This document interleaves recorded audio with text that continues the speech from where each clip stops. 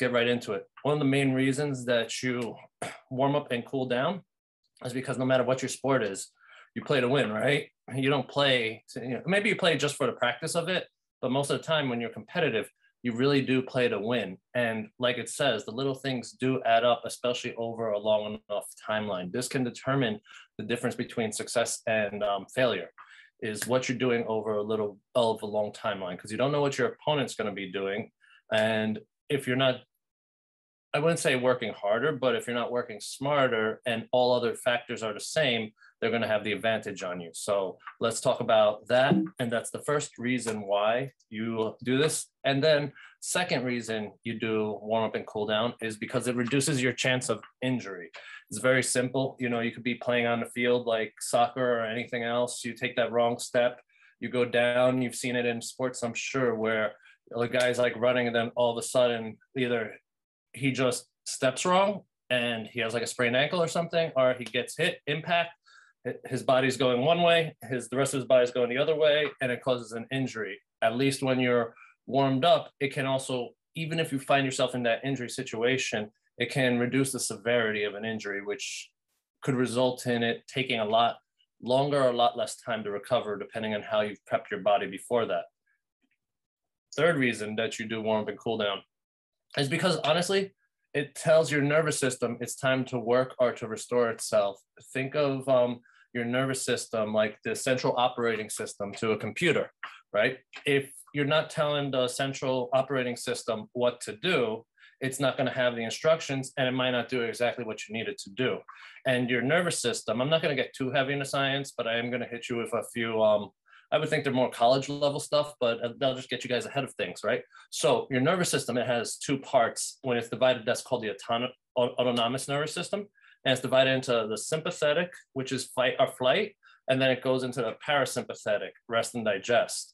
When you can properly get your body to get into these states, it's going to help out with performance. And on the other hand, it can also help out with something like getting to sleep, because I'm sure at least one of you has had a night or two, maybe even this week, where you just can't sleep no matter how hard you try, and breathing commands the nervous system. So proper warm up and proper cool down, they basically help get your body ready, your nervous system ready for what's coming up next. And that's why with cool down and warm up, when we get into the science of it, you're going to see how it specifically applies for sports, but it can also apply to many other aspects in your life. All right, so, and here's a little quick fact. Your breath, like I was saying before, it instructs the nervous system when it's time to work or when it's time to relax, right? And this is, you might have seen this goes back like, I'm going to be quoting some like older Indian stuff, Ayurvedic medicine, with a breathing technique, but they've been doing this for as long as humans been walking around the earth, breathing techniques. When our technology was low, we would use it to calm our bodies down and to excite our bodies. If anybody's ever heard of Tai Chi, Qigong, or Ayurvedic medicine, these tie in extensively into breath work, into controlling your own prana, your own energy, which your prana, your chi, it's what is moving your blood. It's what's creating the energy for you to do what you need to do. And it all starts with your breath, right? So there are different techniques for it, and they come into different breathing types. Now, I don't think we have all the time in the world to talk about every single breathing technique that is out there. I just want to talk about one method of each that can help you out, because when you're warming up and when you're cooling down, if you get your breath to align, it's going to really prepare your body for work. So whether you're in a cool down stage or you're on the massage table getting massage therapy, or let's say you're just in bed, right? You want to do deep breathing. Some people call it diaphragmatic breathing. It's a full breath. And as you breathe in, your belly gets bigger. And now one technique that I like to do is a 3-4-5 technique, which it's 3 seconds in, 4-second hold, 5-second breathe out. And now you want to be conscious also about your out breath, because all the innervation, all the action that happens in breathing comes as you're breathing in. Breathing out is just the relaxing of those muscles, unless you're forcing yourself to breathe out. So in the 3-4-5 technique, It's in, it's hold, and for 5 seconds, you breathe out. Doing this, I'm not gonna do this with you guys because I will calm myself down by doing this, but it's something that you can practice and get better at, and it works. And there's other techniques if you're trying to go into a more resting state that you could use on top of this, but just for elongating your muscles, getting them to relax from activity, this is gonna be a good thing to match up with everything we're gonna talk about in the cool down aspect. Now, stimulating breathing, right? A lot in the West, I've noticed that not everybody in the West, they have techniques to relax themselves through breath, but they don't know exactly the stimulating breathing that I've learned in Qigong and, you know, in Tai Chi. And what it is that it helps put the body into flight or fight mode, which it's not all bad. You think, oh, there's an enemy there, and oh my God, my heart rate went up and I have to run from this animal, right? In the most primitive sense. But no, it's just, it gets the blood flowing and it gets you ready for work. So it's that you'll be more like you're fighting when you're competing. So turning on this aspect is very important. The technique that I like to go with is the breath of fire technique. It's a great method, and it dates back to ancient India, right? And the original name for this is the Kapalbhati method, which is like shining head or something like that. It translates into directly, but it's just, think about it, like your head shining, you have like this chi, you're like, you know, in Super Saiyan mode, for lack of better words, right? And it activates you, it gets you to that next level. Now, what the breath of fire technique is it doesn't have any emphasis on the in-breath. It's all on the out-breath, right? So it's, and there's more to it, but it's that forced breath out, that you're forcing it out. And you can, I'm not gonna get too much into it, but in Ayurvedic techniques, you do different shapes with your tongue and with your lips, and then that'll create more energy depending on what you need to do, whether you need to be focused or you need to use your extremities, like your outer limbs, for some action, and that'll help it out even more. But as you're either about to warm up or, you know, during the midst of that warm up, you want to do some kind of stimulating breath. They're usually shallow, more superficial, while deep breathing is more diaphragmatic. But it's also, you want to get the oxygen delivered to the muscles to allow it to perform really well. Let's move to the next one. There we go. So let's get into the facts of it. Now we know how to breathe. Let's talk about how warm-up prevents injury. Does anybody have any guesses or want to interject here? I think it's about like moving your blood, get it flowing, and it's about like warming up your joints. So it's more flexible to movements. And if more blood is flowing, that means your muscles at work. That's heading in the right direction. One thing that I want to, like, there's going to be a few myths I dispel, but people like to think, oh, I got to be properly stretched up. It's not really the stretch, because you have to think about it. So stretching is how far you can take a joint through a range of motion till you get to that end range, and you get that end feel, and then it holds, and then after a while it opens up a little bit more, right? And that's the stretch. It's like pulling a rubber band from both sides. Now, when you're thinking about, let's go into the next one. When you're warming up, it's going to prepare your body's elasticity for action, and it increases your range of motion.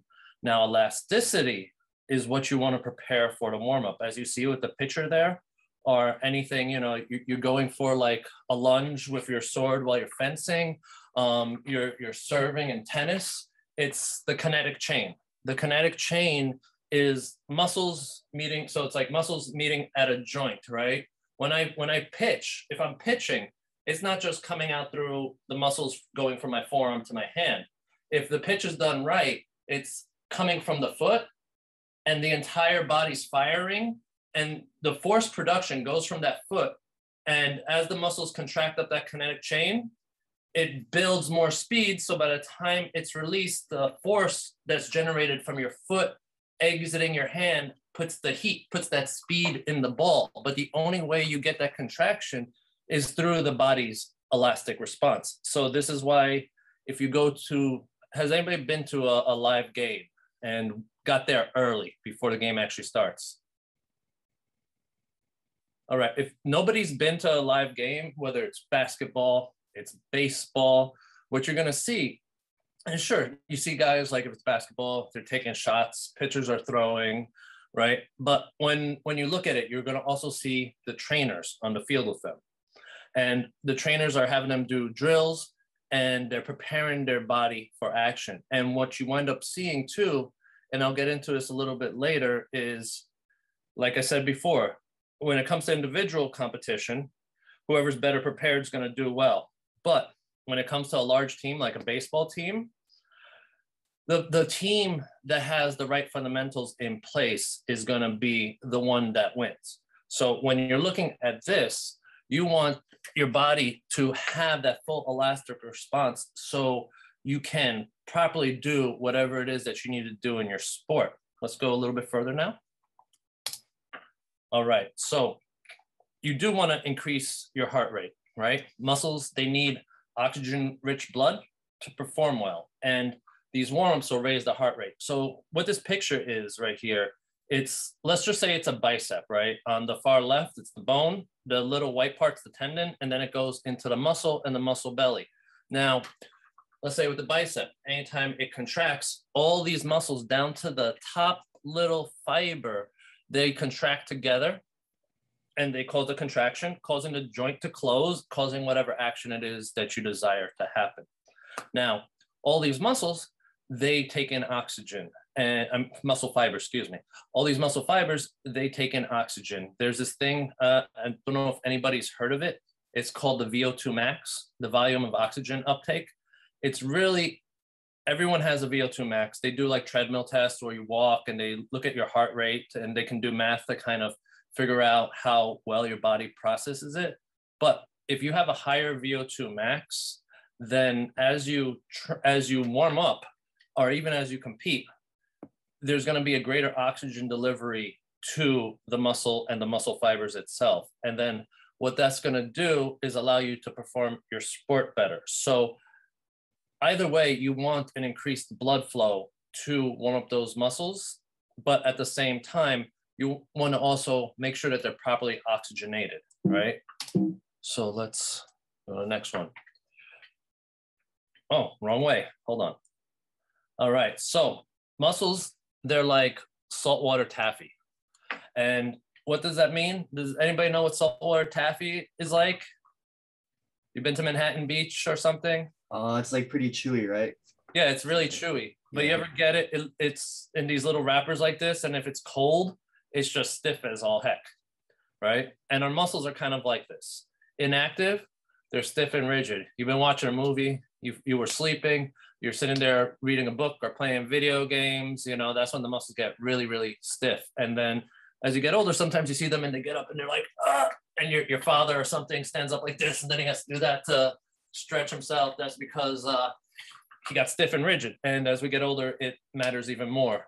And then when you're warmed up, you're supple. And when you warm it up, it's just like that taffy. As you warm it up, then you can stretch it, you can mold it, you can do all these things. So this is gonna tie directly into the resistance for injury when you warm up, right? Because yeah, sure, it's a little bit of your constitution and how you're built, but that's only the starting, that's the ground level, that's the foundation of what you have to work with. And as you build up, your body can receive more benefit as it's warmed up and it's supple because now it can move. Now it can perform better. And this is why you increase the heart rate so the blood flow goes into the muscles. It increases your core temperature, making those muscles move much smoother, right? Because like I said, your core temperature does have to go up. And this is why, if you ever noticed when you're like performing whatever sport it is, or you're in the gym exercising, before you get started, the room could feel fine. And then you get into it, all of a sudden the room just feels like someone turned up the heat and you're pouring sweat, but that's good. You do need that. I mean, that means that your muscles are properly warmed up. And there are different types of warm-ups. There's a sport-specific warm-up, and then there's a general warm-ups, right? Sport-specific warm-ups. Let's go to the next one. So this prepares your body for action. This is like you go from high intensity to low, from low intensity to high intensity. It's the same concept of the bullpen in baseball. If you ever notice, they won't put a relief pitcher right into the field. He's there throwing balls at a slower speed just to get his arm ready to warm up, because with enough of those throws, you could really damage your rotator cuff or something. So you want to do that. In the gym, when you go into the gym and like, let's say, there's a bench. I got to get on that bench. Otherwise, I'm going to miss it. I can't do the warm up in the open area. So then what do? Let's say it's just a bench press. You go down and let's say you can do 200 pounds for 10 reps, right? And that's what your workload is. But then you do something like you just take the 290s and it's a 145 and you just kind of pump out a higher repetitions, but lower weight, because that's basically what it does. It's muscle fiber recruitment. So, when we do something, whether it's like the chest press, let's just stick with that one. The muscle fibers, like you saw in the example, they have to get recruited to do the action. Now, depending how heavy it is, you don't need all the muscle fibers to fire, right? So maybe only 60% do the work, but as you train it, you get that up higher, right? But part of why you do the warm-up is because when it's at a lower rate, especially if you're going slower, it allows, again, the nervous system to be like, hey guys, we're going to be firing in just a few minutes. And, I know this routine. He's about to go harder on us. So then it, whether it's, any place along the spinal column or in the brain, it gets the muscles to recruit more, and then you're more efficient. So that way it reduces the chance of injury through proper preparation. Yeah, you got your hand up? Yeah, so if you're lifting a lower weight, does that mean less muscle fibers are firing? It can mean less muscle fibers are firing, but you have to look at it as a percentage of load. If you're doing, like, usually healthy is about like 60% of what you would be doing. If you're doing something too low, like you're doing work at like 30%, of course you're not going to have enough muscle fibers recruited, but it's more will get recruited as you bring up the weight, but it's the activation. And if you get going all out on that first one, the body didn't have a chance to, recruit all the fibers, and that's why you want to do it lighter, but within reason. There's articles out there that can go into further detail of what I'm explaining, or at the end I can go a bit more into it, but did that kind of get the question answered? Yeah, thank you. All right, you're welcome. So general warm-ups. This is like non-specific activity. It could be foam rolling, but stimulating foam rolling, because foam rolling is one of those things that you can do both for warm-up and cool down, but how you use it is different, right? So in stimulating, this means light and brisk. And I have videos on the Elite Healers Sports Massage YouTube channel that I'll make sure you get all the contact information at the end. That'll explain different foam rolling techniques for different areas, and even break down the difference between the stimulating style and the sedating style. But the stimulating style, it's going to, work the muscles. It does compression, but instead of it being just like a solid compression, it kind of goes up and down the length of the muscle, which will help prepare it. If there's any knots there, it doesn't fully break it up, but it kind of like reduces it. So that way knots will restrict the muscle fibers from contracting. So it allows you to move better, right? Mobility drills. This is something where it looks like ballistic stretching, but it's like mobility drills might be like, you reach down and reach up, reach down for like shoulder work, or something like that. And you're just mobilizing the joint, putting it through the range of motion, because if you put it through the range of motion without demands, it'll perform better when there are demands. And then there's the traditional thing that I think has been done since before I was even born. This probably goes back into like the 1950s or so, but just later on the elliptical machine or the treadmill, and they're just, kind of doing something to increase their heart rate. This is the most traditional and the least efficient style of warming yourself up. So, I mean, I would look at it like foam rolling and mobility drills if I had to just do some kind of non-specific activity before I got into it. Now, stretching. This is one of those myths I want to dispel, right? Because stretching before activity, it actually increases your chance of injury. I mean, I know when I was younger, and I don't know if anybody else did, but like in this example, I'd be the kid making the rubber band gun and like shooting at my friends in like 1st and 2nd grade, right? And one thing, when you look at the rubber bands, right, you just want it just tight enough so you can get it off and shoot it, right? But you don't stretch it, because then guess what? You stretch it too much and it'll probably just dribble off your hand and hit your toes rather than the person you were aiming at. You know, I'm not recommending you do rubber band guns, but it's a great example just to help you get to understand it, right? Now, elongating the muscles, it's going to sedate the muscles. And the reason, and I go back to it again, is that when you elongate the muscle, it's not going to fire as efficiently, right? Just like that rubber band. You don't want it stretched out. You want the elasticity to be active. And then after you're done contracting that muscle aggressively, then you stretch it to get it to return to the normal resting length. Make sense? All right. So this is part of the key right here. Over time, and this is not just exercise, this is like your study habits or anything else. We become the result of our daily habits. So, you know, if you're doing something that you know is not good for you, you better like stop it soon. And the things that you're doing, right, just increase it, right? Because what we do creates who we are. And I'm not trying to get philosophical, but again, you guys are future athletes. I mean, to me, you're current athletes. I think you guys should be called future professional athletes. Because, you know, just being in high school doesn't mean you're not an athlete. You're athletes in my eyes. So tactically training and preparing gives you the edge to win and stay healthy. You know, it's not like something, again, I was a kid of the 1980s. So like I was the first kid that had video games, right? And there is no respawn if you hurt yourself. Just simple as that. You know, if you get hurt, it's going to be longer than a respawn time. It could be 6 months. It could be a year. It could be a year and a half. So you want to make sure that you do not get injured. And if you're on that track, it's really going to get you into a healthier place, and your quality of life goes up. There we go. So now, I was going to do it for California, but I really don't know the California teams as much as well. So the example is the example of tale of two teams. You know, when I was your age, the Yankees were big in like the late 90s, right? They were winning championships. I go to games. I lived closer to the Mets than I did the Yankees. So I saw a lot of Mets games, but I also saw Yankees games. And now one thing I did notice, and as I gained my education and I kind of put it all together, I realized that even on the professional level, the teams do things that are extremely different. And this is why a trainer, like a master trainer, is just as valuable as any player on the team, because they're going to set the tone for that team.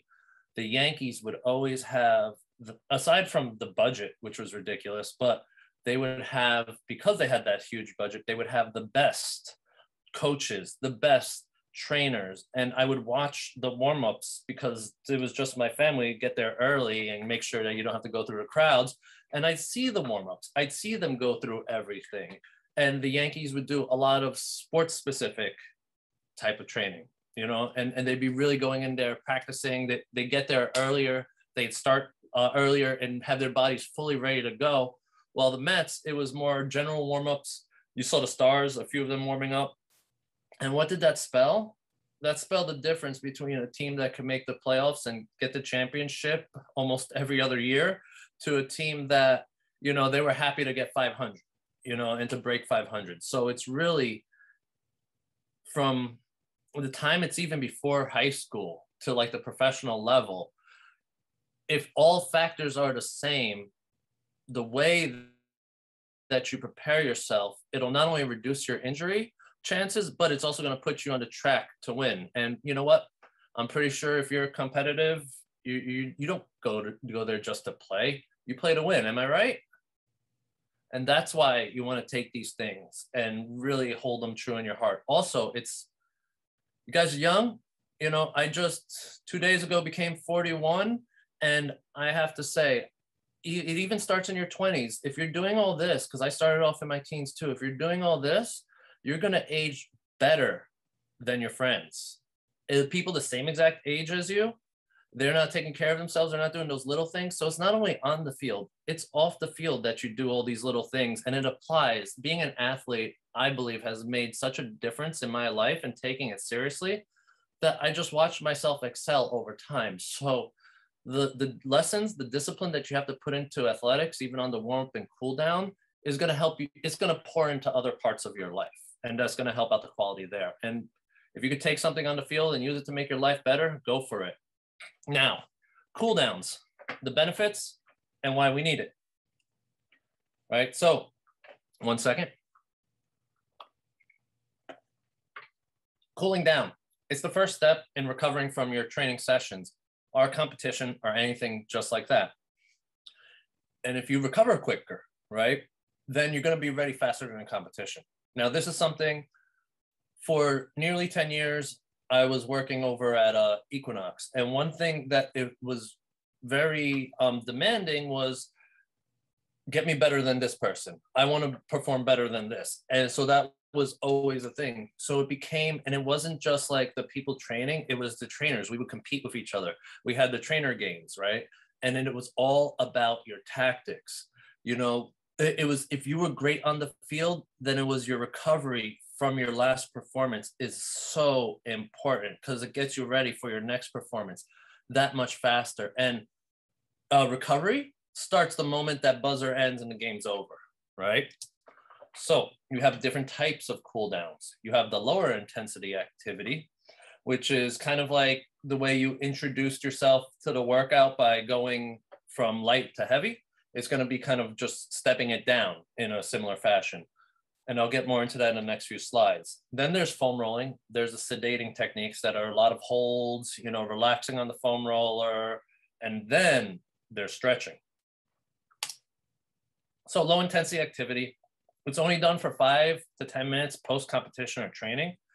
And one of the reasons you want to do this, especially like I've seen it not with people as young as you, but like college level and up, is that stopping suddenly, especially if it's someone that hasn't been active and then they go into activity, like let's say it's January and they just did a New Year's resolution or something, stopping suddenly, it can cause what's known as exercise associated collapse or EAC, right? And what the reason that this happens is because the blood is in your, actually, I think it's on the next slide. Yeah. So it basically blood flows to your arms and your legs, your extremities to do performance. And then if you just suddenly stop, not returning blood to the heart, especially if you don't have a good VO2 max and like your VO2 levels are low, so your body's not good at delivering oxygen to the muscles, your brain is going to be deprived of oxygen. And I've never seen anybody die from this, but they faint. And if someone doesn't catch you when you faint, you could probably cause some head damage, and head damage could kill you. So there is a possibility, and it's simple. Like something that I'll do as like, let's say I'm in the gym more often than I'm playing these days. So, you know, I'll be done and I look like a goof, but I'll do something like this. Or like, you know, and I'm just walking to the locker room. You know, I'm just doing simple over exaggerated motions that are slow, you know, and you can make it look cool if you want, you know, figure out some cool way of moving that, you know, like makes people laugh if you're funny like that. But what you're trying to do is just get the blood to continue to flow to your thoracic area, like your chest, your ribs. So then it can be distributed back out to where it needs to. Because when you're in rest and digest mode, your blood is mostly in your center. You know, it's hanging out in the middle, it's in the brain. But when you're performing, it goes to the extremities. That's also part of why you warm up, to redirect the blood flow so you can move better. But you do not want to have exercise associated collapse because of that. Also, one other thing too, if you ever, like the elevation in some parts of California is low, other parts are high. Denver, it's really high, right? They're like a mountain level city. So one thing that comes with that is if you're used to training in low ground, right? You're running by the beach in California. It's beautiful. You do all your training there. You know, I've been to Long Beach. You guys have the best beaches in the country, if you ask me. But then you go off to some place like you have an away game. You know, you made the pros, or you're like D1 and you're traveling around. You go to a place where it's like Colorado, where the oxygen is low. What works for you in California or any other sea level city may not work for you in an elevated place like Colorado. So that's just something, especially if you're on the road or something, you want to avoid that. You know, you want to make sure that you're doing that proper cool down, because you don't want to be the guy that's fainted. In my entire lifetime, I've only fainted twice. Once the doctor was doing something on my foot, and next thing I know, there's like 10 doctors over me when I come back to. And then the other one was in the house, and like I happened to hit the wall and just slide down, very comical. But the thing was that I didn't hit my head. And if you do, the most important thing is not to get your head hit if this does happen to you, you know? But that's why make sure you just move the limbs, get it back, get the blood back to your thoracic area. It's so important. So now let's talk about foam rolling for cooling down, right? Because these are different manners of preparing the body. Cooling down is slow, it's targeted. This is where you might see someone, if you go to the gym or something, you see them like laying down on the foam roller and it looks like they're cuddling a foam roller for like 15 minutes. That's more of that cool down activity, right? Foam roller, speaking as a sports massage therapist, it's like a good replacement for like on-field activity from a sports massage, but it's not the same because it does address similar things like your knots, your stiffness, and you need both massage or foam rolling and stretching to properly restore the muscles, because it's like you compress and you stretch, and we'll have more examples coming up, right? And the reason you do that is these this picture here, these are examples of knots in the muscle fiber, right? So the more scientific term, they're called adhesions, but they literally look like knots. Remember when I showed you the fibers and they're all like bundled up together? Literally those fibers from the contractions between that and the fascia that surrounds them, it'll get like stuck and then it won't release. And this can be released like with sports massage. The massage therapist gets in there, they compress, they do a little friction, they smooth it out, it goes away, right? Sometimes you might see, has anybody seen the athletes like, you know, in the Olympics or something where they have the big circles on their back, the cupping marks? Yeah, cupping also, like the way the massage therapist will compress or cause friction to break up the knots, when it's cupping, it pulls and separates through that suction motion. All of these things will remove knots, and you want to remove knots. Part of, and I haven't had anything that really proved it, but at the same time, I see it through more like empirical evidence. But when, and that's just, sorry, I should explain that, but that also, empirical evidence is just observation, but not in a clinical lab setting. But one thing I have noticed is that as people get older, because again, like I said earlier, the art of aging, being at my age, I notice people my age, you're like, oh, this hurts. It's because I'm getting old. And I'm like, I'll say something like, dude, I'm a year older than you. I'm 2 years older than you. I'm not suffering like that. And part of it is if you don't take care of these knots, like, sure, we all feel great as teenagers, you know, but as time goes on, like I said, you become the result of your habits. So you want to age right so you can be dominant in 35, 40, you know, and still, you don't want to peak at 25. You want to peak at 35, 40, or 45, you know? And part of that is that you want to have if you don't address those knots and you leave them there, they start to build up. And then over time, this is where you hear people say, oh yeah, I'm getting old. It's like, no, you're not getting old. You don't take care of yourself until it's an emergency and you see the doctor, not for maintenance, but to fix things that are broken. So you will not only perform better when you're doing regular foam rolling, and like a foam roller, it's like maybe 20, 25 bucks at the most. You know, there's fancier ones that vibrate and other stuff that'll really be expensive, but foam roll is a good start to just properly taking care of your body. And on my YouTube channel, I've made sure to provide lessons on how to foam roll properly, because that's something I haven't seen there. So, you know, it's cheap and affordable, and that's why I did it too. Because if you wanna get better at this, please take up all the free content I give you as well, and you know that's gonna help your muscle fibers perform. And so now we go into stretching, because like I had said before, and I'm just gonna repeat it over and over because it's that important.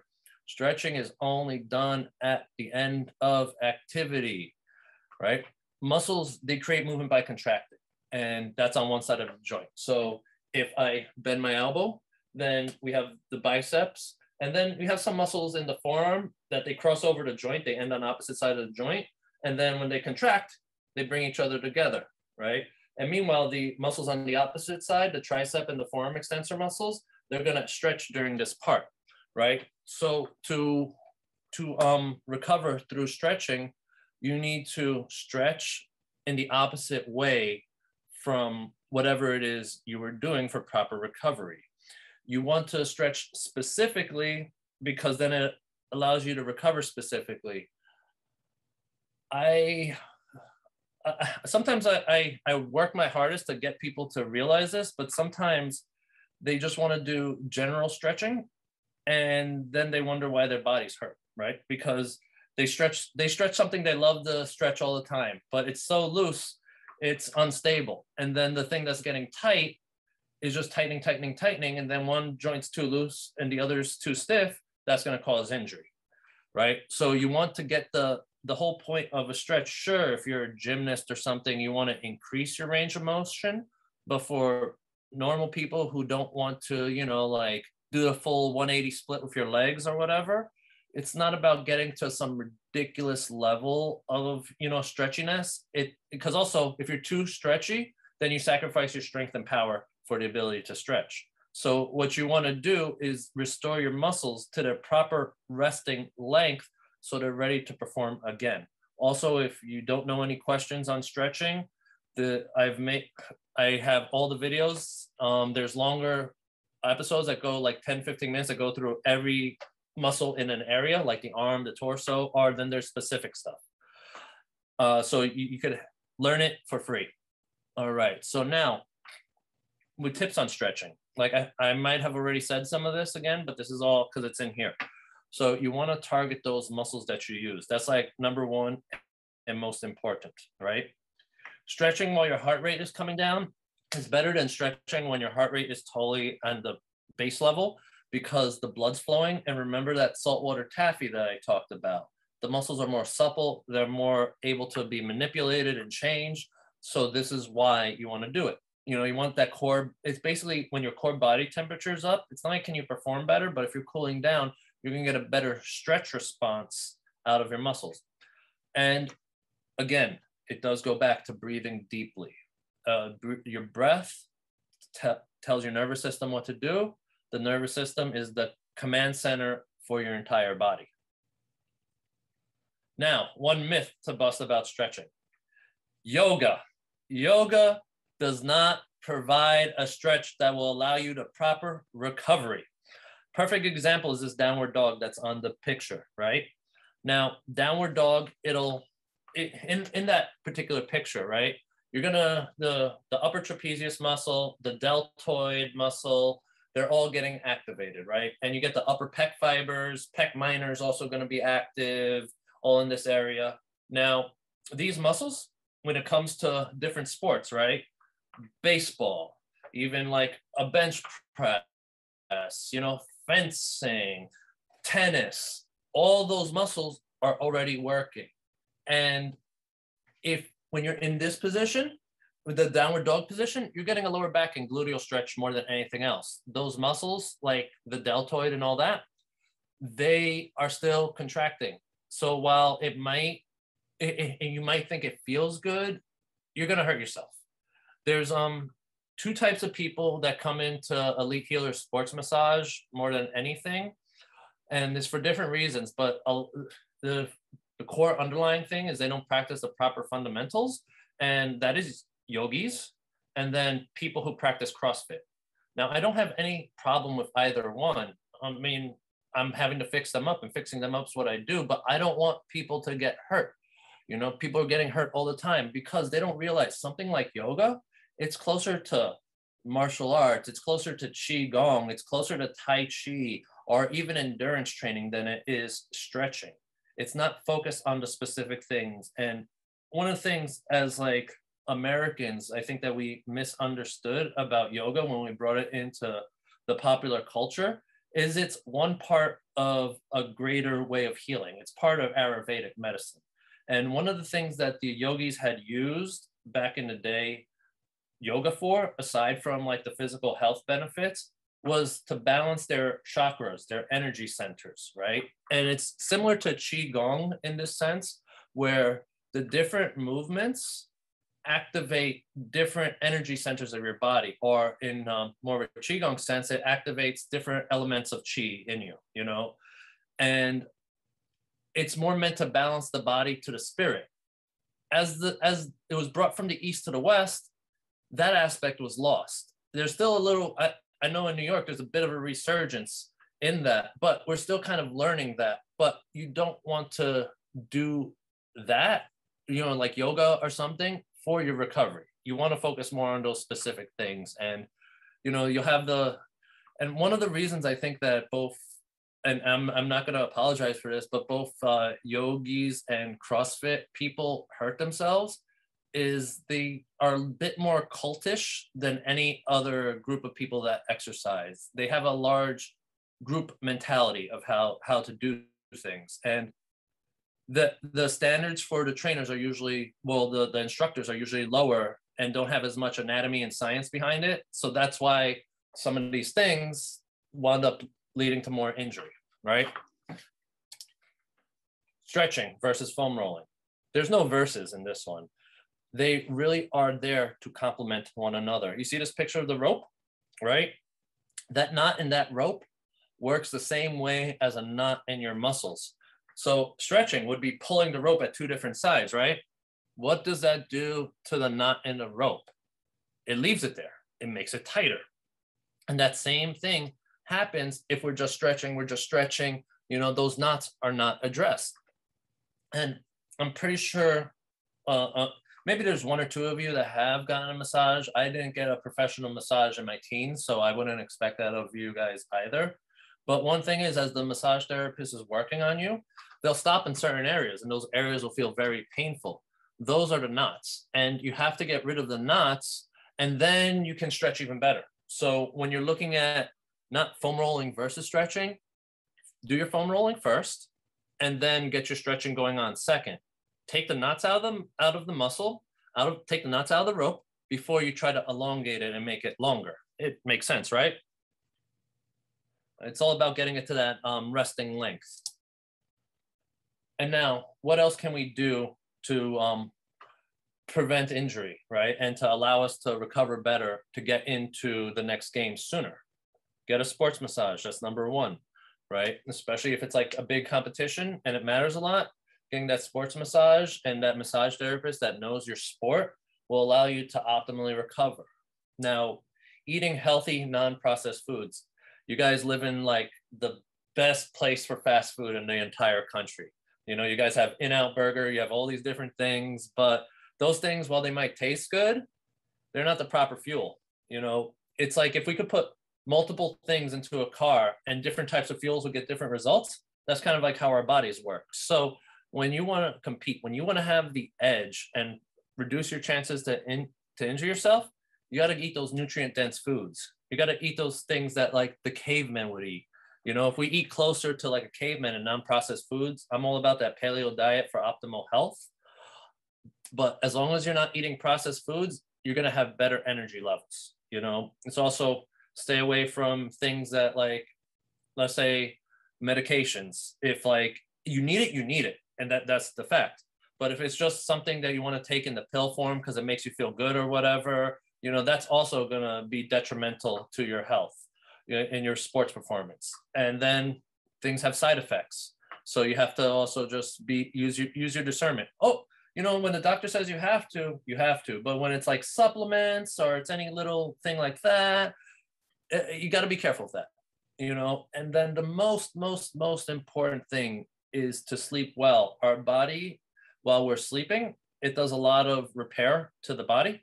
So over time, your body just functions better off of more sleep. And sometimes you might be like, hey, Adam, I have trouble sleeping. One thing is sometimes because, you know, we descended from cavemen, they had to do everything. There was no iPhone, there was no fast food delivery, you know, heck, they couldn't even go to the store. They had to hunt everything. So sometimes when you can't sleep well, you're not doing enough physical stuff with your body all day. You know, you're not properly expending your energy. And that's why you'll be more awake at the end of your day, because the body thinks there's still more. So sometimes just making sure you knock yourself out will help. And then you can get those 8 hours a day, you know? Now we'll go into the questions part, but make sure that, you know, if you want more info on warm-ups and cool downs, just check out the channel, Elite Healers Sports Massage. I've also started talking about how celebrities get fit, because I've noticed that it's very relatable. If like the person writing the story behind the celebrity is true, not everyone tells you the truth, because if you see it's like they're doing 3x10 workouts in the gym, then that person's just giving you garbage and didn't do the research. But like someone like Tom Hardy's overcome certain problems to get fit. Chris Pratt likes to go from fit to fat and back to fit again. So these are different processes, but they all become fit. They all are in great shape at a certain point or another. And I think these stories are relatable because you can see yourself in them. And then that, the way I teach that, it's fun, it's enjoyable, but you can easily apply the stuff so that way you can perform better, you know, because that's it. Like I'm glad you guys gave me the opportunity to speak, because I want more younger people to be doing the right thing with their bodies. Because if you do that, you win competitions, but it's the art of living well. It just helps you live better of a life, right? And then let's go to the next one. Boom. So if you do want to follow me, you feel free to follow me. These are the different things that you can follow me on: Instagram, TikTok, LinkedIn, Odyssey, and YouTube. And sometimes if you can't find a video on YouTube, go to odyssey.com, because even one of our videos on how to foam roll your glutes, because I put glute release, got taken down on YouTube, but it's still up on Odyssey. So you can find everything there as well. All right, hold on, boom. And now that concludes my part. What are your questions for me? I have a question. So in regards to the last time you talked about like maybe sleeping not enough can damage you, right? What about sleeping too much? Maybe like not every day, but what if once in a while, say instead of 8 hours, you sleep like 10 to 11 to make up for lost sleep? Is that a bad thing or? No, it's not a bad thing, but, and I can't remember all the facts off the top of my head, but there is no catching up with sleep. You know, what you lose, and you might feel better, but the scientific studies that they've done have shown that the body does not technically catch up. But heck, man, everybody needs a recovery day. I should have put that in, and thank you for bringing up that question, because when you're looking at it, right, 16, 15, 17, you feel like you keep going. Sometimes you have way too much energy, or maybe I'm just speaking for myself. But when it comes, hold on one second, I'm just gonna get some water. But when it comes to that, you need a rest day. And when you have a rest day once a week, it allows your body to make all the adaptations it needs.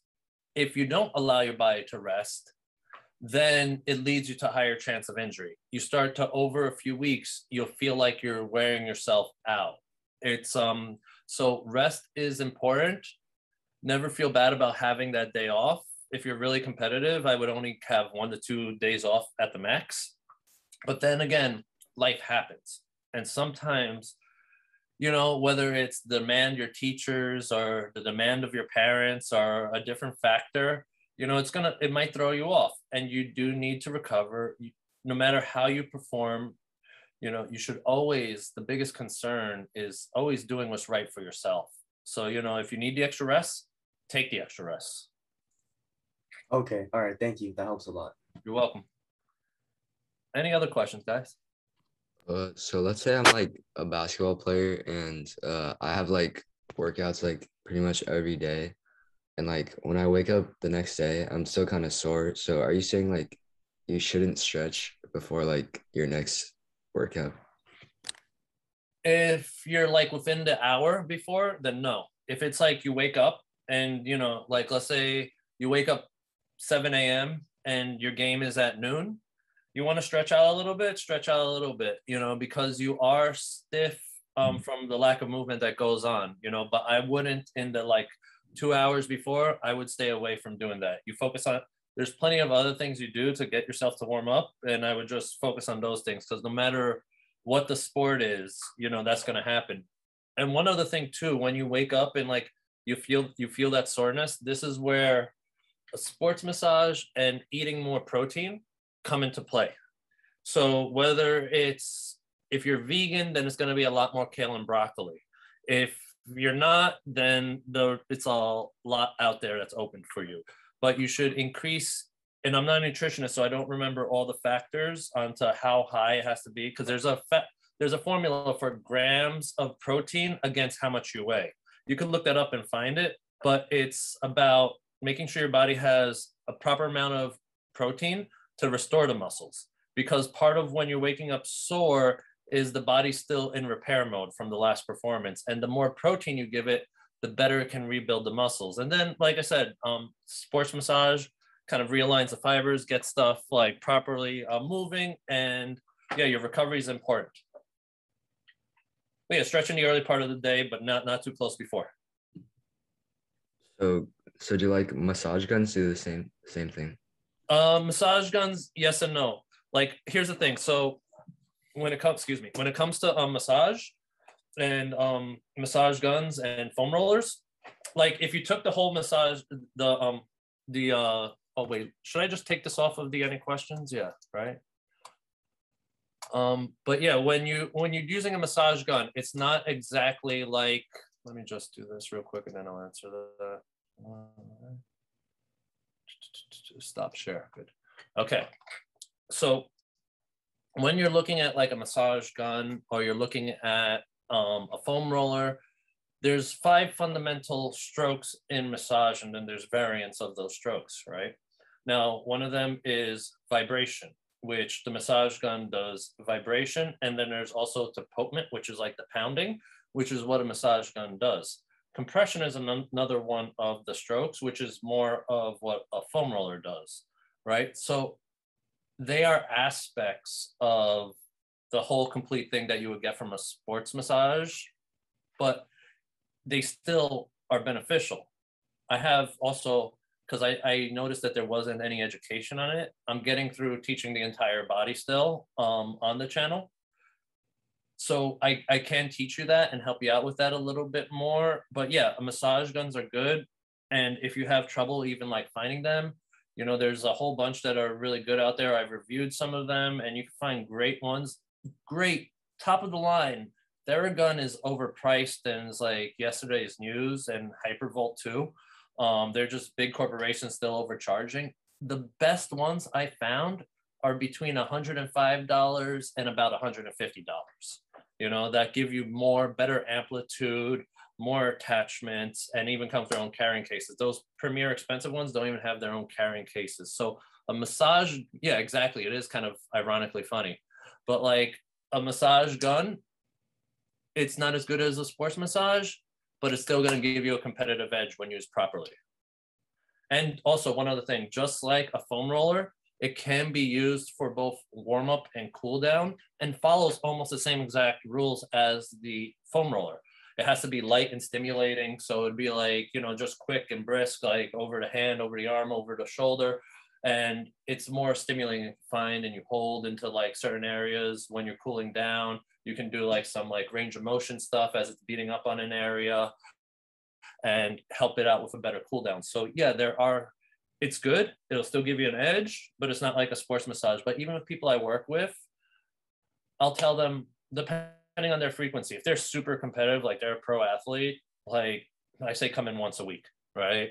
But if they're semi-pro or less, 2 weeks, 4 weeks, maximum I'd say is 6 weeks between. But in that time in between, it's not that you're not doing anything and I'm performing a miracle. No, it's not that. It's that it's a supplement, that it keeps you at a better performance level until you can get that full repair work. It's like if you have a car, you could change the oil, but if it needs anything bigger, you take it to a mechanic to fix it up. It kind of works like that. Make sense? Yeah. All right, cool. Anybody else? Hi, so I currently have a groin injury, and what is your take on the some of the best and fastest ways to treat a strained groin? To say that last part, the best what? A strained groin. A strained groin, I would go to the doctor first then they'll probably give you a referral to PT, and I would mix it between like, this would be more like medical massage in that case when an athlete's in your level of injury, Chris. But I would be following the advice of physical therapists and massage therapists, and kind of, because I don't know what stage of the injury or recovery you're in, so I'm not going to get too specific, but they usually, when you're in recovery stages, have like step-by-step like guidance and advice. And I would follow that and just kind of make sure you're minimizing activity until you get into a healthier state. And then it's not about minimizing the activity, but being able to challenge yourself to work through it. Not aggressively, doing the craziest things for your groin, but, like making sure the muscles are utilized and active, because if it's stiff for too long, then it's going to be harder to move it. But you want to protect it long enough so it can get to the proper stage of recovery. So then you can start to utilize it light, and then eventually get back into the more competitive side of things. All right, thank you. You're welcome. Anybody? Yeah, I also got a question. So for the foam roller, you said you can use it for both warm up and cool down. So the difference will be just like when you're warming up, it's supposed to be light and just stimulating. And when you're cooling down, you're supposed to do it harder or not harder, but lower. You can hang out in places, and in a sense, it's both methods are aggressive, but this is like, when it's cooling down, it's more like aggressive. Like you find a knot and you're on it, and when you compress a knot, it's painful. Sometimes it's so painful, like if I compress here, it's like I feel it there, but then it travels into my arm too, and I feel it in both places. Yeah. Okay. So you target the nuts while you were cooling down. Yeah, and you just kind of hang out on it, or like something like let's say it was on my lat, and like I have a knot on my lat, I can also then stretch away from it. Like let's say the ground's there and the roller's like here, and like I just kind of stretch away from it, and I just, what's called a pin and stretch technique. Okay, got it. Thank you. Yeah. And then, like I said, like I go into like a lot of detail on like foam roller stuff, so you can get even more from the videos. Ooh, we lost somebody? Yeah, I think Brian had to go, but he said, thank you very much. You're a very good speaker. I see that. Yeah. All right. But anyone else have any more questions? We can just. Oh yeah, I have one last question. Yeah. So my question is that so I get like shin splints a lot. So are there any like warm-ups or stretches that I can do to prevent them from the future? Well, shin splints, depending on, like whether it's more like a chronic or, casual, it can still keep coming back, right? So one of the things is there's, you can get like a lacrosse ball or tennis ball, depending on your level of sensitivity. And there's different techniques like for warm up and cool down. Actually, just hang out right here. I'll show you real quick. I happen to have a lacrosse ball just right over. So simple things. Avoid, first off, when you're doing like foam rolling or anything, do not put pressure on the bones. All right, always avoid the bone, because if you put too much pressure on the bone, you can break the bone. Muscles have more flexibility. So one thing, I'm going to avoid the shin bone. I'll just put my hand over it, and then with the other hand, I kind of cup into it. And then while I do that, and you can keep your foot down, I'm just making sure it's on camera. You can do little circles, or you can leave your foot grounded and just go up and down the length of the muscle. Do it more stimulating for warm up, and again, hold and compress for cool down. And that's something you can do. Also, one of the other things that some people fail to realize is that the muscles in your shin, they connect right into the bottom of your foot, right under the ball of your foot. So you can take a lacrosse ball and then just barefooted, stand on it and just compress it. And if you compress it right in that ball of the foot that's under your big toe, you're gonna get right into that, the tendon side of that muscle. And that getting it both where it attaches and in the belly can also help reduce the intensity of shin splints. Also, just one other thing that can help is soaking your feet in Epsom salt. So warm Epsom salt bath. It's there's a neuromuscular component to the Epsom salt that when it breaks down into warm water, it helps transfuse into your body and then allows the muscles to kind of restore. That's a little bit less of the science that I'm an expert at. I just understand the basics to the Epsom salt one, but it does help. I've seen it help a lot of people out with shin splints as well. All right, thank you. You're welcome.